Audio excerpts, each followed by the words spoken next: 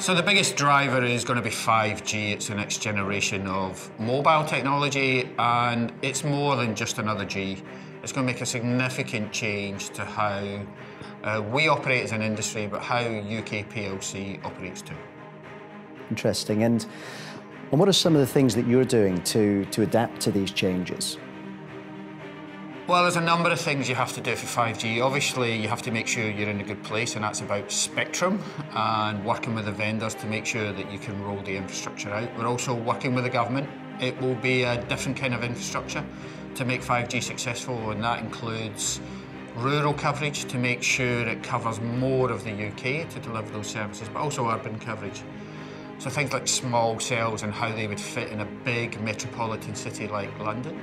So those are the infrastructure things we're doing, but also starting to work with digital startups, because it's the services that make 5G come to life.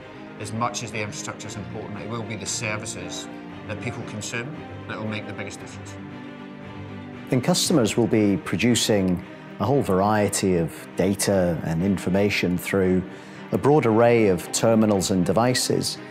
Is it your intention that you'll be using this information to hyper-personalize the services that you're providing to customers? We already look to personalise services to individuals. So yes, one of the great things about the amount of data that 5G will bring is that we can offer services to customers related to them, where they are and when they want to consume them, which I think makes it unique. The challenge for brands that are telco is how do you create that relationship that gives customers the confidence to want to consume your services. And that's going to be one of the biggest opportunities for any telco, is change that relationship from a service provider to more of a digital assistant and a digital companion.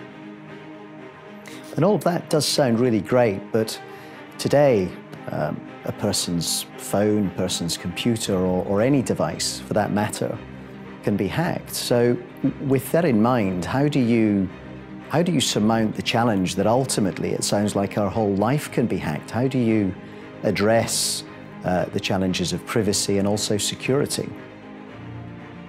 Well, let's do security first. So absolutely, and it's very important that security is embedded in the 5G standard, because you're hacking into someone's PS4 account is one thing. Hacking into someone's car as it's automatically driving down the road is a completely different thing.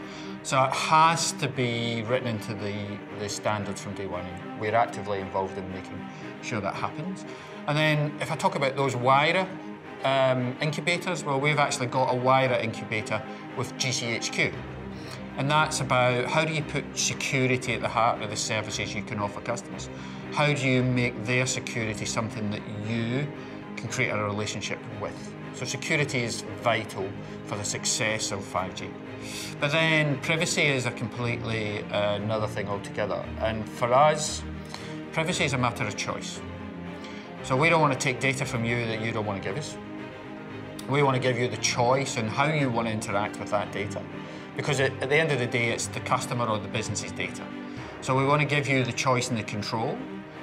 But back to my earlier point, if we can demonstrate value, we're going to encourage you to make those choices to help us, help either you as a person or you as a business.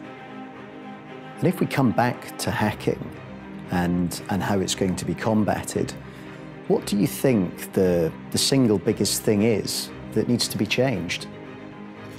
I don't think it's a single thing. I really don't. I think you need to constantly evolve your system security and your infrastructure security, because the criminals who want to break in are constantly doing that too. So that's just a constant race. But also you need to make sure that people are aware, because if your systems start to become more difficult, it's a bit like cars. So people don't break into cars now. They tend to break into houses to get keys to get into cars, because that's the next weak link. So education, so that everybody's aware of what they are doing and are not doing safely with their own data, and then helping them feel comfortable and safe. So privacy is about, yes, it is about security, it's about choice, and it's about education.